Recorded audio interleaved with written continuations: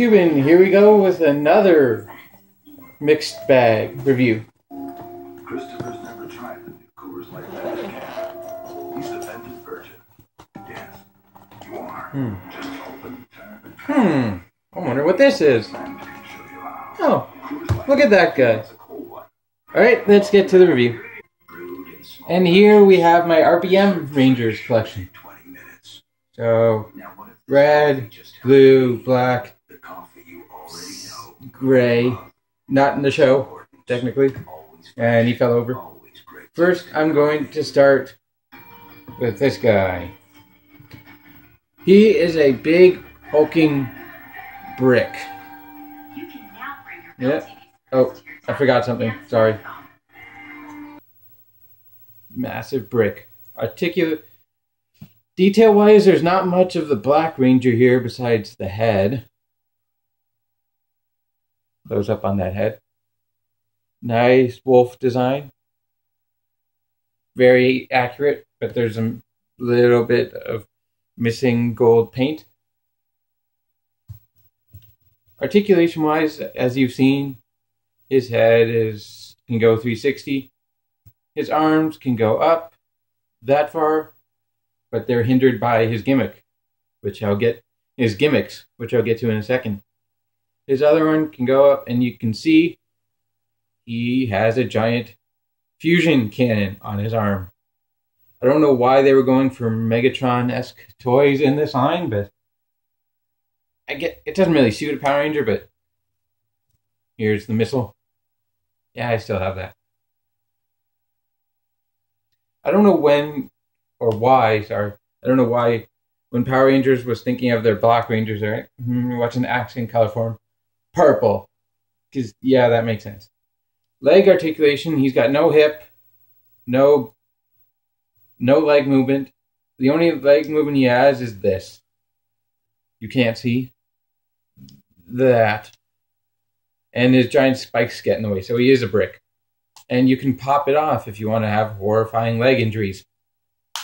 Gimmick-wise, he has these two guns, I guess. Which, can you see? Yeah, there. Guns. Can pop off. Melee weapons. His hands are molded permanently in fists, so he can't hold anything. He's got this little thing, which is like, hey, I'm behind a shield. You can't see me.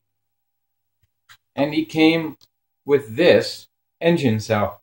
Now he does these things up here. It's wings attached. I couldn't find the wings for this review, but if you can imagine big black and purple things in front of him, and you can see that little peg or that little spot back there.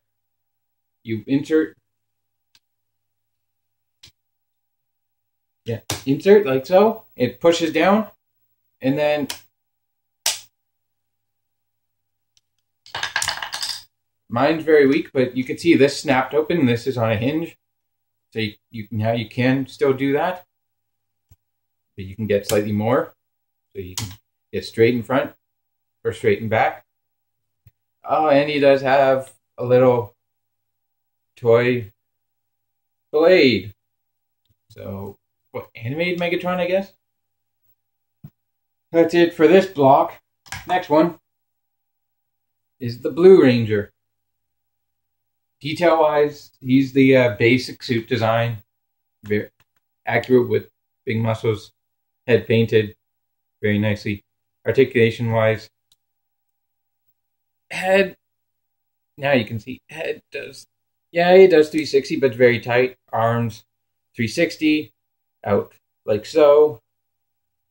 Elbow, lower arm joint, legs, straight out. Nope, can't go back.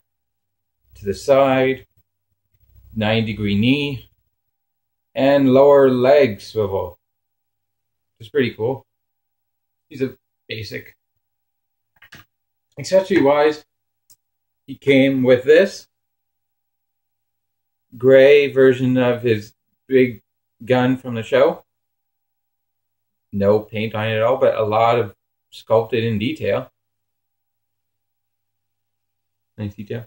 And just for the sake of it, I have this, the Red Ranger's weapon and the Green Ranger's weapon. Those figures are not here anymore, and they just combine like so. I'm missing the Black Ranger's weapon because I never had that figure. But there's that. He came. I don't know if you can see it, because they're a tiny little version of his Zord, all blue. Some sculpted detail in there. Even a face is sculpted in it. And he came with one of these, which is a little villain from the show. This was a Cog. I believe they were called Cog. But this, he came with that. And one of the other figures came with this guy, one of the villains. Now, I'm going to save Big Red for last, but Gray Ranger, he was based off one of the Dino Zords. So they took that and made it into a suit and gave him a bike.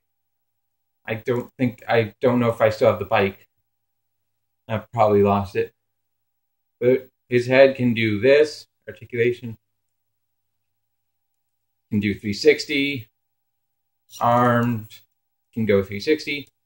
Can go out that far. That far. Wrist, he does have a wrist joint. The other one is broken. That's why I don't play with him anymore. Number 11, you could see he could have been a Ranger, but no. He was not Japanese. I guess they weren't going to do with American Rangers in RPM. Leg can go straight forward, back that far, out to the side, 90-degree knee. There's your lot. And this big guy, Big Red. Now, he is a armored up version of the Red Ranger's suit, minus the paint there. That should be silver. And of course, again, broken wrist. You could see what the RPM guy is like. Their big problem with the toys was broken wrist. So I don't know what they were doing too much of, but something. Nice big number 1. There.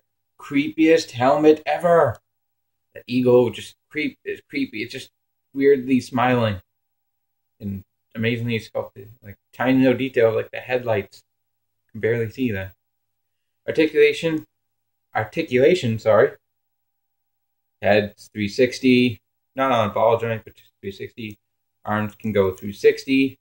Arms can go out about that far as the shoulder pad can go. It can go in that far. And a wrist joint. No bicep or anything like that. Again, legs straight out, 90-degree knee, straight to the side. He can't even go back, really. And articulated feet. Now, this toy had the benefit of some armor. So we're going to look at this is what's left of the armor I have. I'm going to unplug the sword. You can see flaming red, not flaming orange eagle sword. All molded in orange translucent plastic. Hey, look, it has 1 point of articulation, not 1 point, but 1 hinge here. This does pop off.